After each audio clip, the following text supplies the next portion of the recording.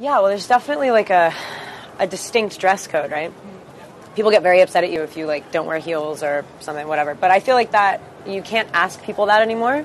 It's just kind of a given. Like if you're not asking guys to wear heels in a dress, you cannot ask me either, which is nice because that's different. Even like 4 years ago, it was like not even a question. You have to wear a dress. It's like, but now it's awesome. You can't do that anymore. But at the same time, like, it's still, I mean, I'm, like, super stoked about what I'm wearing tonight. I picked it, like, 2 weeks ago. Do you know what I mean? Like, it's a nice place to,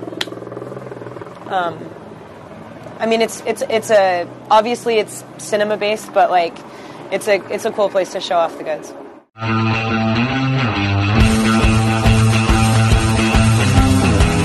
Hey, man, what's up? How is your French? Ça va bien? Je vais bien. Ah, tu vois? Yeah. I'm doing fine-ish.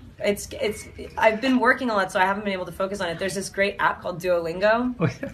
I just worked with Vincent Cassel as well, so I'd be on set all the time doing this thing. He's like, so, let's hear it. And I'd be like, well, I know a lot of words, but I can't really put them together. And he would make fun of me.